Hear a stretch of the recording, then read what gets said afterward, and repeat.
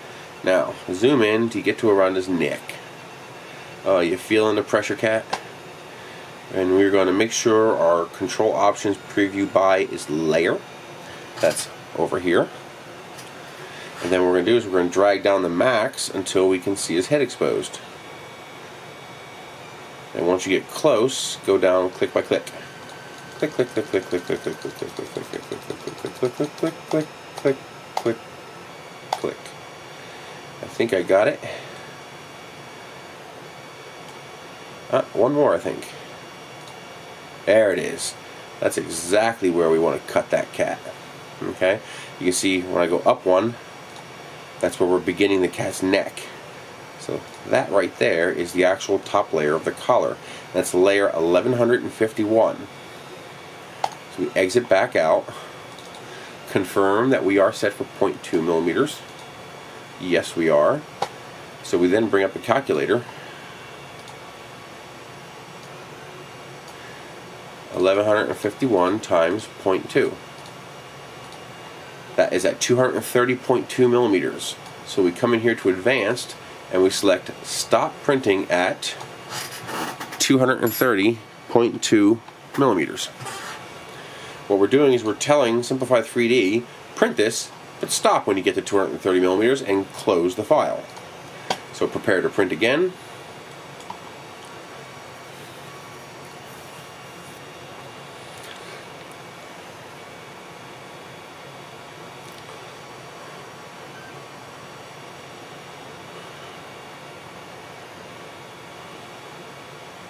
There it is.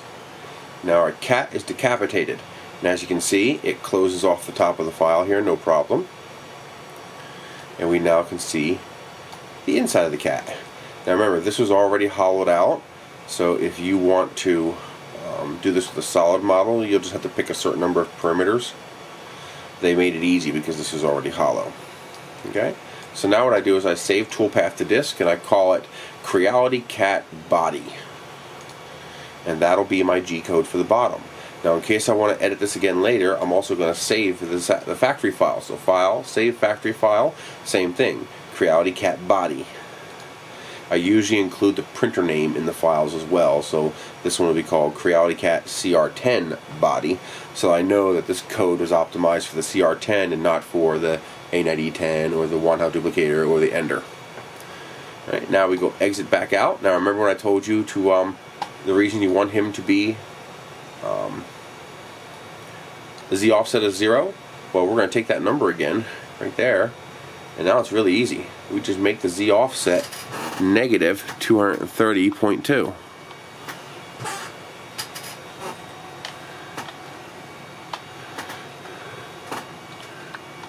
Negative 230.2. Bingo! Now the cat's head is in the bed. Okay? Go back into the process, advanced, turn off the stop printing at, although it won't affect this. And now we have the head sunk into the bed. Now the way this slicer works is anything below the bed doesn't count. It won't get printed. So now we just do prepare to print again.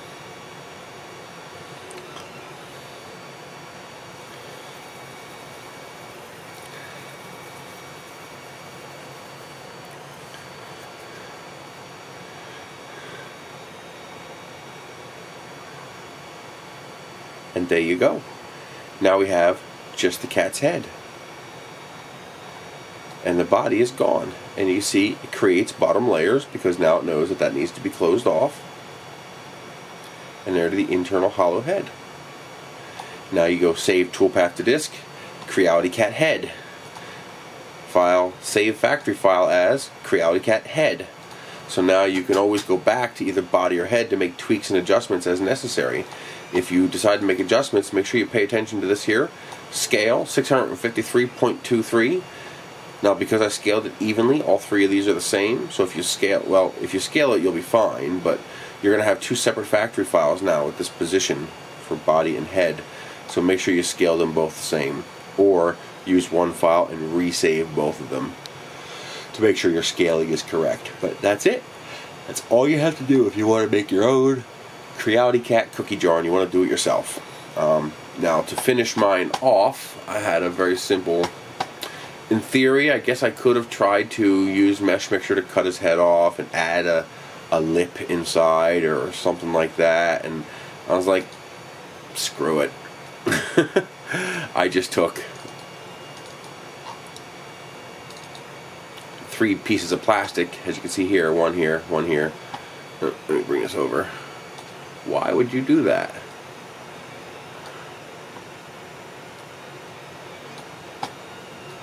As you can see, I just put 3 tabs in here. I super glued 3 from a failed print. 3 tabs of plastic. I just super glued them in there so that the head would stay in place when you put it on. Very simple. That's all. If you guys have anything else you'd like me to try to explain, let me know.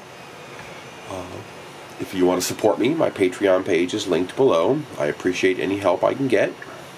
Use the Amazon affiliate links. If you decide you want one of these printers, use the Gearbest links. I appreciate it. The Gearbest links, I don't even care about the money they send me. I don't really know how much it is. I don't care. But if I sell printers through the Gearbest links, they'll keep sending me more printers. And that makes me a very happy creator and gives me fun, cool things to put on video for you guys.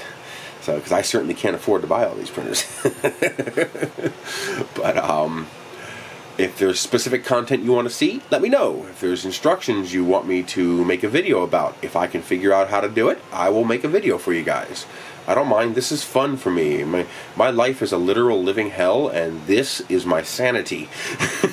Making these videos and this 3D printing stuff helps keep me sane. So any questions you got, I will do my best to answer them and provide whatever help I can provide. I keep my victims happy, because happy victims keep coming back. You guys have a great day. Just in addition to, Gearbest sent me some new links for their printers. They lowered the price of the Anet E10 to $260, I think $259. I'll have a link below. And I like the E10. It needs a lot of work. It doesn't need a lot of work. It needs a lot of finicky little fixes. But if you make all those fixes, it's a wonderful printer. Not as good as the CR-10, but a wonderful printer. Nothing beats the CR-10 except the G-Max. G-Max is the only way you're beating the CR-10, and that's for rich people. But anyway, they also have the Anet E10 for $139. Now, I do not have an Anet E10, so I cannot attest to it. But people I do trust enjoy it. Punish Props has an Anet E10, and he likes it.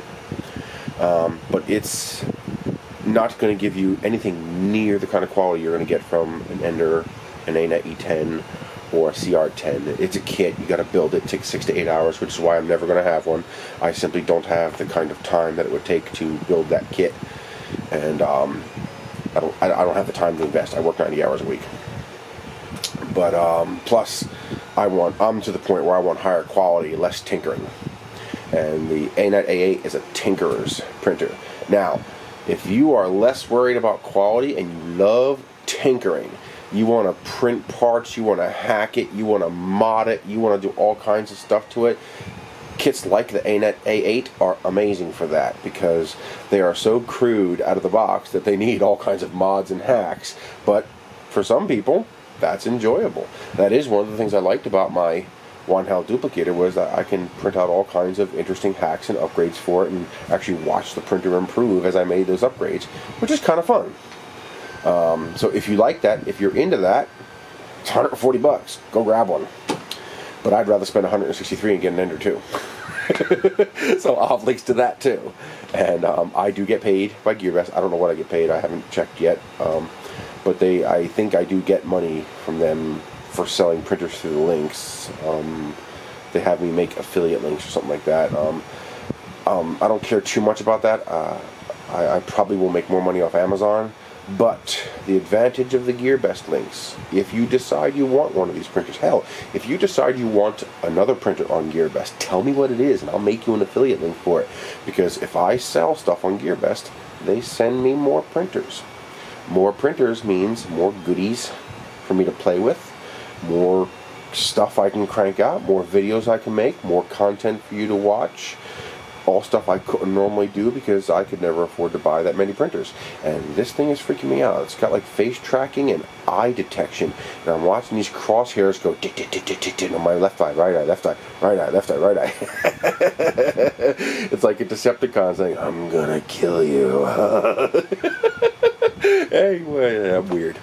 So, that's how that stuff works. Once again, the Amazon affiliate links, you don't have to buy what I link to, although I'm linking to stuff that I think would be good. I use stuff that I use, but the Amazon stuff, even if you don't buy what is linked to, if you buy anything else on Amazon, I get credit. So if you wish to support my channel and help me out, and you know you're going to buy something on Amazon, come to one of my videos or go to todays3dprint.com and click on a link to Amazon and then buy whatever you want. You don't have to buy what I link to. If you click on the link to Ziro Fluorescent Orange Filament and then you go and buy Hatchbox Woodville, I get credit. If you go buy an Amazon Echo, I get credit. If you go buy toilet paper, I get credit. As long as you click on my affiliate link first. That will keep your purchases good for 24 hours or until you click on someone else's affiliate link. So anything you buy, I get credit for. And that helps me out. You guys have a great day.